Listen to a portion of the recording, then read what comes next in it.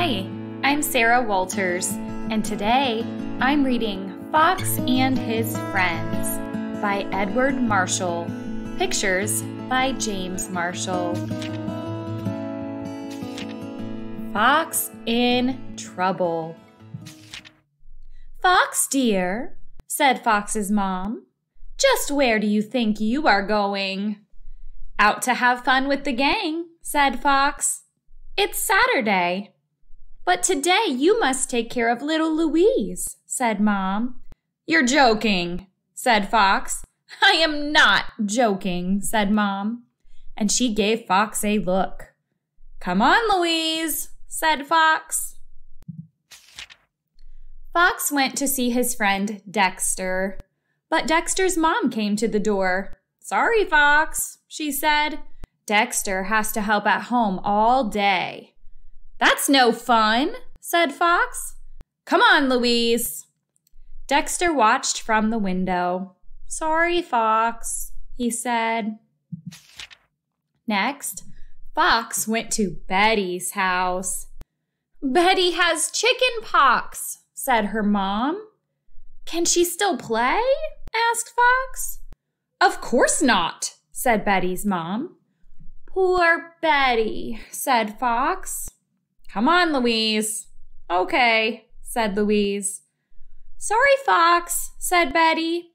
"You can't help it," said Fox.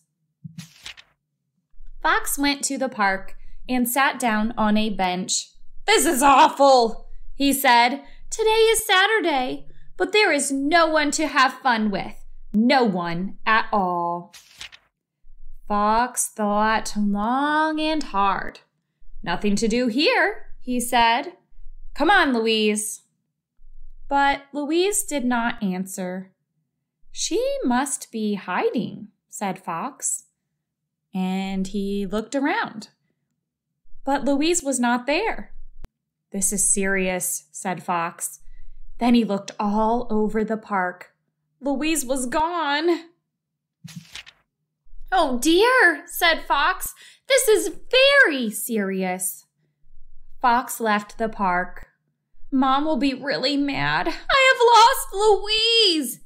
"Yoo-hoo!" said a voice. Fox looked up. It was Louise. "Come down this minute," said Fox. "Come and get me," said Louise.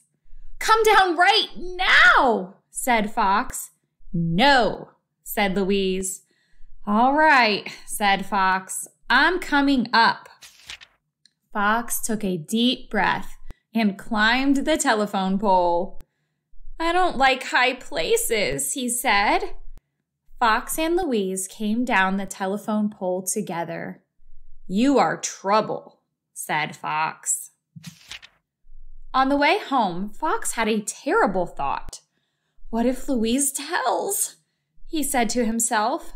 "I will really get it." Fox bought Louise the biggest ice cream cone he could buy. "You must not tell," he said. "Maybe I will, and maybe I won't," said Louise. "What have you two been up to?" asked Mom. Fox held his breath. "We went to the park," said Louise. "And?" said Mom. "And Fox bought me an ice cream cone," said Louise. "And?" said Mom. "And then we came home," said Louise. "How sweet, Fox," said Mom. "You're okay, Louise," said Fox. Fox all wet. When Fox got home from school, Mom had a surprise for him. "This afternoon you must take care of Louise," she said. "You're joking," said Fox. "I'm going swimming with my friends." "Then you will take Louise," said Mom. "No," said Fox. Mom gave Fox a serious look. "You will take Louise," she said. "Get your suit, Louise," said Fox. "Okay," said Louise. At the pool, Fox met his friends, Dexter, Carmen, and Junior. "Hi," said Fox. "Who's the kid?" asked Carmen. "Don't mind her," said Fox. "Last one in the pool is a monkey's uncle," said Dexter, and everyone ran for the pool.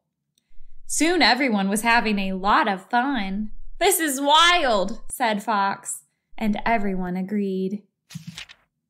"Who will jump from the high board?" said Dexter. "Not I," said Carmen. "Not I," said Junior.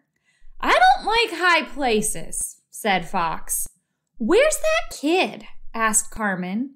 "Uh-oh," said Fox. "How did she get up there?" asked Dexter. "We weren't watching," said Carmen. "Come down right now," said Fox. "Come and get me," said Louise. "You'll be sorry when I do," said Fox. Fox climbed up the ladder. "I don't like this at all," he said. He felt his knees begin to shake.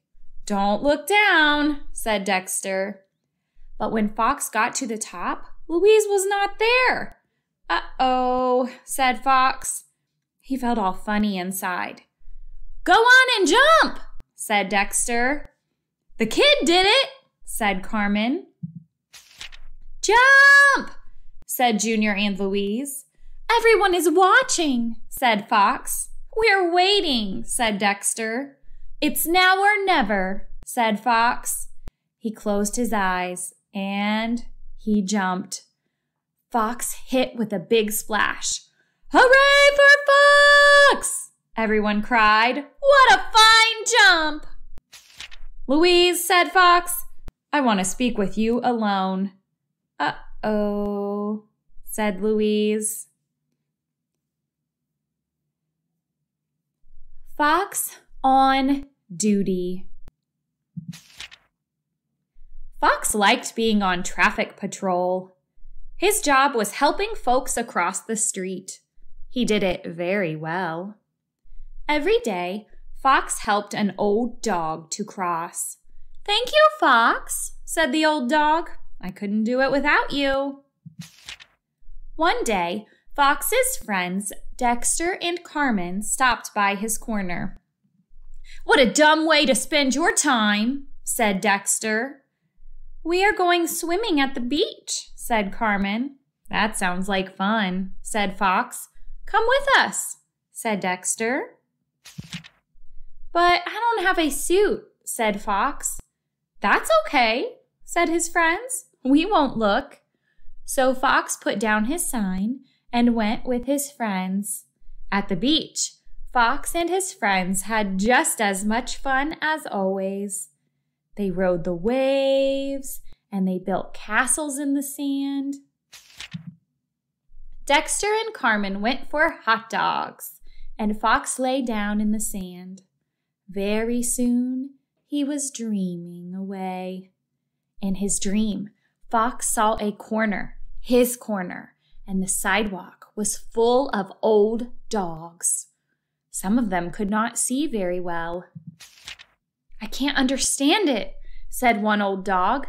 "Fox is always on duty here." "The traffic is so heavy today," said another. "We will just have to cross the street alone," said the first old dog. "There is nothing else to do."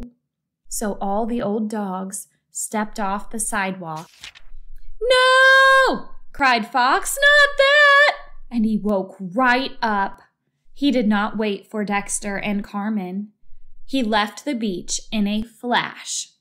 There was only one old dog on the sidewalk, and he was cross. "Where were you?" he said. "It won't happen again," said Fox. And he helped the old dog across the street. "Thanks," said the dog. "Any time," said Fox. "And Fox," said the old dog. "Yes," said Fox. "Next time," said the dog, "you should wear some clothes." "Uh-oh," said Fox.